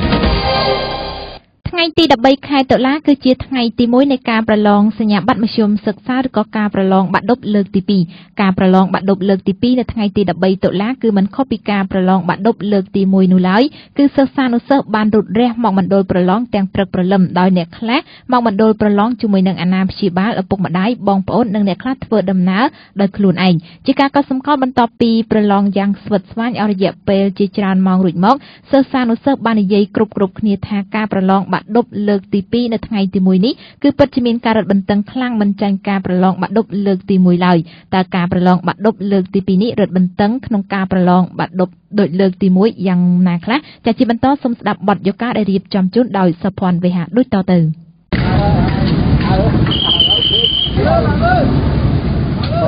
តាំងពីព្រឹកព្រលឹមស្រាងសិស្សានុសិស្សដែលត្រូវប្រឡងសញ្ញាបត្រមធ្យមសិក្សាទុតិយភូមិឬបាក់ឌុបលើកទី2នាឆ្នាំសិក្សា 2013-2014 បានរុះរះយ៉ាងឆាប់រហ័សដើម្បីធ្វើដំណើរមកកាន់មណ្ឌលប្រឡងរៀងខ្លួនអ្នកខ្លះមកកាន់មណ្ឌលប្រឡងជាមួយអាណាព្យាបាលឪពុកម្ដាយឬបងប្អូនហើយអ្នកខ្លះទៀតក៏ធ្វើដំណើរមកដោយខ្លួនឯងការប្រឡងសញ្ញាបត្រមធ្យមសិក្សាទុតិយភូមិលើកទី2នៅពេលនេះគឺជាពិតជាមានការរឹតបន្តឹងដោយការប្រឡងបាក់ឌុបលើកទី1ពិតប្រាកដមែនការរឹតបន្តឹងចំពោះការប្រឡងបាក់ឌុបលើកទី1ក្រោមកំណែទម្រង់របស់ក្រសួងអប់រំទទួលបានការគាំទ្រច្រើនពីសំណាក់សង្គមស៊ីវិលនិងវិស័យឯកជននានាព្រោះការប្រឡងនេះមិនមានអំពើពុករលួយការបែកវិញ្ញាសាជាសិស្សរៀននៅវិទ្យាល័យហ៊ុនសែនសំរោងនិងប្រឡងនៅមណ្ឌលវិទ្យាល័យប៊ុនរនីវត្តភ្នំប្អូនស្រីឈួនបញ្ញពរបានប្រាប់ឲ្យដឹងថាការប្រឡងបាក់ឌុបនៅថ្ងៃទី1នេះគឺពិតជាមានការរឹតបន្តឹងដោយការប្រឡងបាក់ឌុបលើកទី1យ៉ាងពិតប្រាកដមែនព្រោះថាទាំងគ្រូអនុរិយទាំងមន្ត្រីអង្គភាពប្រឆាំងអំពើពុករលួយដែលប្រចាំការនៅតាមបន្ទប់ប្រឡងគឺមិនអនុញ្ញាតឲ្យសិស្សបើកឯកសារមើលនិងសួរគ្នាបាននោះឡើយប្អូនស្រីឈូកបញ្ញពរបានបញ្ជាក់ថាការប្រឡងបាក់ឌុបនៅថ្ងៃទី1សម័យប្រឡងលើកទី2នេះគឺប្រើសមត្ថភាពផ្ទាល់ខ្លួន 100% ដោយការបាក់ឌុបលើកទី1ប្រឡងតាំងពេលខ្ញុំគេចាប់រហូតតាំងពីខ្លោងទ្វារហើយទៅអនុរិយគេក៏ចាប់ដែរហើយទៅពួកអីគេការពីអំពើពុករលួយគេយាមតាមតាំងបានបើកមើលគិតដល់សមត្ថភាពខ្លួនឯងមិនខុសគ្នានឹងប្អូនស្រីឈូកបញ្ញពរប៉ុន្មាននោះទេប្អូនប្រុសច័ន្ទសុជាតិសម្បល់ស្រអែមមៀតធំត្របងប៉ុន្តែញញឹមស្រស់បាននិយាយថាប្អូនមិនបានបើកមើលឯកសារឬប្រយោងបន្តិចនោះឡើយនៅក្នុងពេលប្រឡងមូលហេតុដែលប្អូនមិនអាចបើកមើលប្រយោងបានគឺដោយសារតែមានការរឹតបន្តឹងយ៉ាងខ្លាំងពីសំណាក់គ្រូអនុរិយនិងគ្រូផ្សេងទៀតដែលដើរត្រួតពិនិត្យចុះឡើងម្យ៉ាងវិញទៀតវិញ្ញាសាក៏មិនអាចយកចូលបានដែរនិយាយមកទៅវិញ្ញាសាក៏មានបានយកចូលព្រោះពេលចូលទៅអញ្ចឹងគ្រូក៏ប្រាប់អស់ហើយអញ្ចឹងណាគេក៏ធ្វើឲ្យកើតឲ្យវិញ្ញាសាចាប់អស់ពីក្រៅទៅអញ្ចឹងអត់មានមើលអ្នកចេះមិនជាប់ ឆែកតាមខ្លងទ្វារដល់ក្នុងនៅអនុរៈដើរចាប់ទៅឲ្យអ្នកស្កេការឈរមើលជាប់រហូតនិយាយទាំងសម្ដីមើងម៉ាត់ប្អូនប្រុសច័ន្ទសុជាតិបានបន្តដោយស្នើឲ្យប្អូនជំនាន់ក្រោយខំប្រឹងរៀនព្រោះការប្រឡងទាំងណាស់បើមិនចេះគឺមិនជាប់ហើយបើចេះទើបជាប់ចង់ប្រាប់ថាឲ្យខំប្រឹងរៀនតិចព្រោះអីប្រឡងតាំងបើអ្នកអត់ចេះអត់ជាប់ចេះមិនជាប់និយាយពីប្អូនស្រីសឹមរតនាដែលជាសិស្សវិទ្យាល័យហ៊ុនសែនសំរោងហើយមានមណ្ឌលនៅវិទ្យាល័យប៊ុនរនីវត្តភ្នំបានផ្ញើសារដល់ប្អូនជំនាន់ក្រោយដែរថាត្រូវខំប្រឹងរៀនឲ្យបានច្រើនតាមសមត្ថភាពពិតប្រាកដបើមិនដូច្នេះទេនឹងធ្លាក់ហើយក៏មិនប្រកាសថានឹងមានការប្រឡងបាក់ឌុបលើកទី2ទៀតឡើយបើសិនជាប្អូនរៀនថ្នាក់ទី12ជំនាន់ក្រោយត្រូវខំប្រឹងរៀនឲ្យបានច្រើនបាច់ចាំយកទៅច្រឡងឯងរៀនឲ្យយកចេះហ្មងឲ្យបានចេះតែអញ្ចឹងធ្លាក់អត់មានប្រឡងលើកទី2ទៀតទេគួររំលឹកថាការប្រឡងសញ្ញាបត្រមធ្យមសិក្សាទុតិយភូមិឬការប្រឡងបាក់ឌុបលើកទី1កាលពីថ្ងៃទី4និងទី5ខែសីហាកន្លងទៅមានសិស្សចំនួន 89,937 នាក់ចូលរួមប្រឡងប៉ុន្តែមាន 23,126 នាក់ស្មើនឹង 25.72% ប៉ុណ្ណោះដែលប្រឡងជាប់ហើយសិស្សទទួលបាននីតិ A មានតែ 11 នាក់ប៉ុណ្ណោះសូមបញ្ជាក់ថាការប្រឡងបាក់ឌុបលើកទី2ក្រសួងអប់រំយុវជននិងកីឡាបានចេញបទបញ្ញត្តិនិងកម្រិតវិន័យដល់តឹងរ៉ឹងចំពោះបេក្ខជនទាំងអស់មិនឲ្យនាំយកព្រីយ៉ុងចូលបន្ទប់ប្រឡងករណីនាំចូលនឹងមិនអនុញ្ញាតឲ្យប្រឡងហើយកំណត់ឲ្យធ្លាក់តែម្ដងមិនតែប៉ុណ្ណោះក្រសួងក៏មិនអនុញ្ញាតឲ្យយកជាប់នឹងខ្លួននៅសៀវភៅឯកសារឬសំណៅឯកសារចូលក្នុងមណ្ឌលប្រឡងមិនឲ្យលាក់ជាប់នឹងខ្លួននៅសៀវភៅឯកសារសំដៅឯកសារទូរស័ព្ទដៃនិងឧបករណ៍អេឡិចត្រូនិកគ្រប់ប្រភេទលិខិតនោះបានបន្ថែមថាបេក្ខជនណាដែលបានប្រព្រឹត្តសកម្មភាពខាងលើបេក្ខជននោះត្រូវប្រគល់រាល់សៀវភៅឯកសារឬសំណៅឯកសារឲ្យគណៈមេប្រយោគមុនចូលមណ្ឌលប្រឡងហើយគណៈមេប្រយោគពុំទទួលខុសត្រូវរាល់ការបាត់បង់នោះទេក្នុងករណីបេក្ខជនពុំប្រគល់សៀវភៅឯកសារឬសំណៅឯកសារឲ្យគណៈមេប្រយោគបេក្ខជននោះពុំអនុញ្ញាតឲ្យចូលប្រឡងជាដាច់ខាតហើយត្រូវបានកំណត់ឲ្យធ្លាក់ក្រសួងអប់រំបានបញ្ជាក់ដោយសង្កត់ធ្ងន់ថានៅពេលប្រឡងបើបេក្ខជនដើរឡើងដើរចុះដោយគ្មានការអនុញ្ញាតពីអនុរិយហើយក្រដាសប្រឡងឬមិនប្រគល់ឲ្យអនុរិយផ្លាស់ប្ដូរកន្លែងអង្គុយឲ្យក្រដាសកិច្ចការរបស់ខ្លួនទៅអ្នកដទៃចម្លងឲ្យគេសរសេរឲ្យបង្កចំនួនក្នុងមណ្ឌលប្រឡងធ្វើជាមេខ្លោងប្រមូលលុយ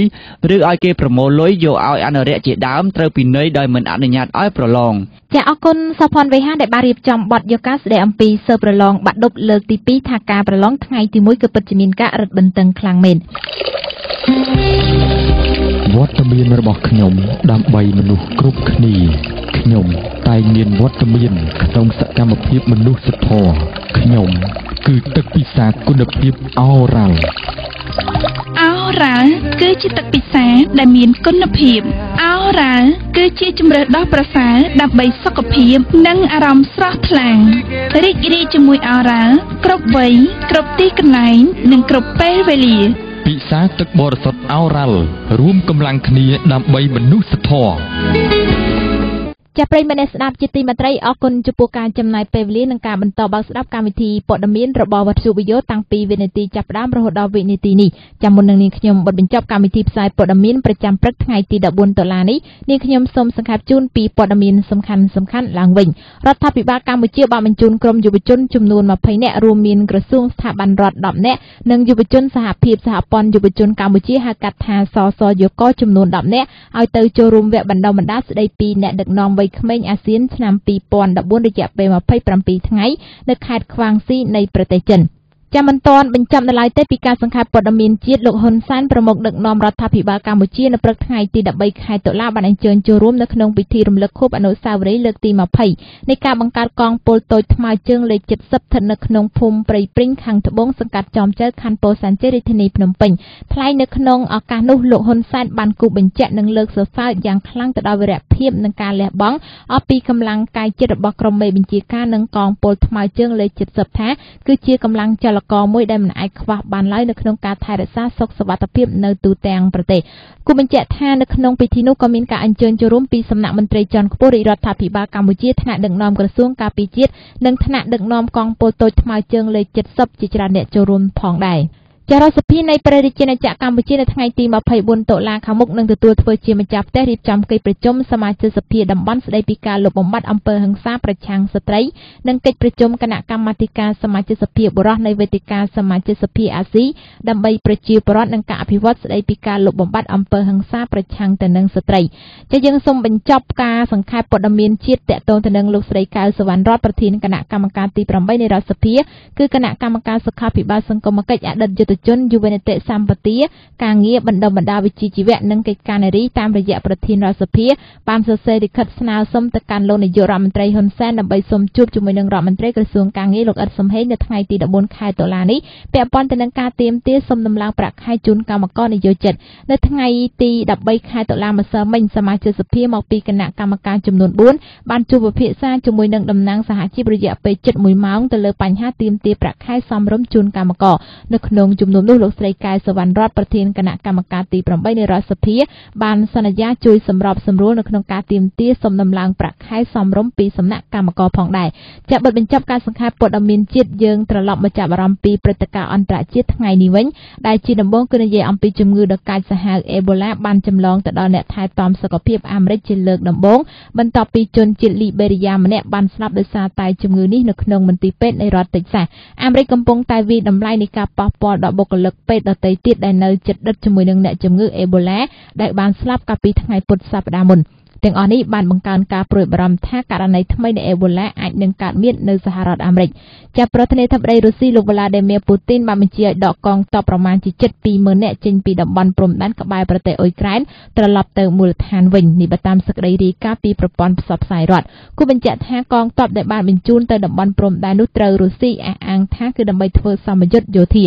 ចា៎នេះខ្ញុំសូមបិទបញ្ចប់ការសង្ខេបព័ត៌មានអន្តរជាតិនិយាយអំពីក្រមប្រទេសអន្តរជាតិបានប្រកាសថានឹងផ្ដល់ជំនួយមនុស្សធម៌ទៅតំបន់ហ្គាហ្សាប្រទេសប៉ាឡេស្ទីនចំនួនជាង$500,000 លានសហរដ្ឋអាមេរិកក្នុងគោលបំណងសាងសង់តំបន់ហ្គាហ្សាឡើងវិញការប្រកាសផ្ដល់ជំនួយមនុស្សធម៌ធ្វើឡើងនៅក្នុងសន្និសីទអន្តរជាតិនៅក្នុងទីក្រុងកែប្រទេសអេស៊ីបកាលពីថ្ងៃអាទិត្យបើខ្ញុំដឹងខ្ញុំផ្សាយឲ្យអ្នកដឹងបើខ្ញុំយល់ខ្ញុំបញ្យល់ឲ្យអ្នកយល់ខ្ញុំគឺវិទ្យុខ្មែរអន្តរជាតិ VAYO FM ចាប់ប្រិយមិត្តអ្នកស្ដាប់ជាទីមេត្រីដោយសារតែពេលវេលានៅក្នុងកម្មវិធីផ្សាយព័ត៌មានប្រចាំព្រឹកថ្ងៃទី14តុលានេះបានឈានចូលដល់ទីបញ្ចប់អរគុណចំពោះការចំណាយពេលវេលានិងភក្ដីភាពរបស់លោកអ្នកនាងដែលបានបើកស្ដាប់កម្មវិធីព័ត៌មានរបស់យើងខ្ញុំតាំងពីវិនាទីចាប់ផ្ដើមរហូតដល់វិនាទីបិទបញ្ចប់ក្រៅពីការស្ដាប់ព័ត៌មានតាមរលកធាតុអាកាសលោកអ្នកនាងក៏អាចតាមដានស្ដាប់កម្មវិធីព័ត៌មានរបស់យើងខ្ញុំនៅលើគេហទំព័រដែលមានអាស័យដ្ឋាន www.vayofm.com ក្រៅពីការស្ដាប់ព័ត៌មានពេញ1ម៉ោងនេះពេលបន្តិចទៀតនេះលោកអ្នកនាងនឹងបានស្ដាប់កម្មវិធីព័ត៌មានថ្ងៃនេះដែលជាកម្មវិធីមួយផលិតឡើងដើម្បីបំពេញបន្ថែមទៅលើការផ្សាយព័ត៌មានរបស់វិទ្យុវិទ្យុលោកអ្នកនាងអាចតាមដានស្ដាប់កម្មវិធីព័ត៌មានថ្ងៃនេះដែលមានដំណើរការផ្សាយចាប់ពីថ្ងៃច័ន្ទរហូតដល់ថ្ងៃសុក្រនៅវេលាម៉ោង 7 រហូតដល់ម៉ោង 8 ព្រឹកចា៎ខណៈនេះនាងខ្ញុំឆេងសុរិយារួមទាំងសហការីនៃកម្មវិធីផ្សាយព័ត៌មានដទៃទៀតសូមអរគុណនិងសូមជម្រាបលា